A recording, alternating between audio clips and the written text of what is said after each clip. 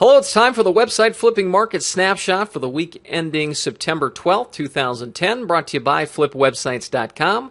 Before we get started, as always, the disclaimer: the following market activity is based on the activity at flippa.com, and the reason we concentrate on flippa.com is because it's the largest and most active marketplace, so it really is the best place to go right now to spot any kinds of trends.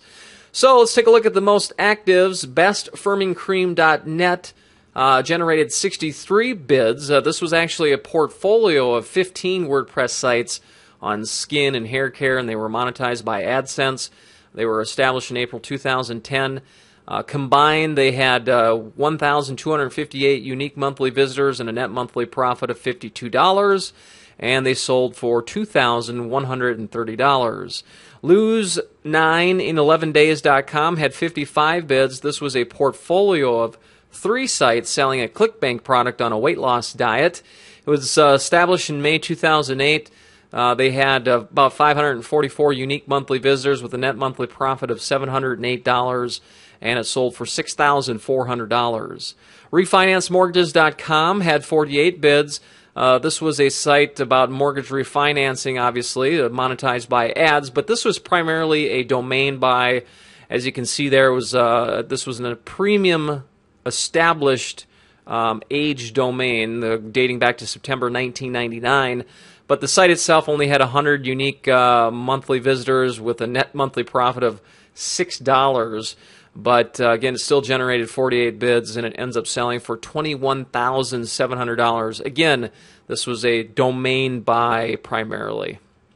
Top sellers, iPhoneStore.com sold for $90,000. This was a site selling iPhone-related accessories.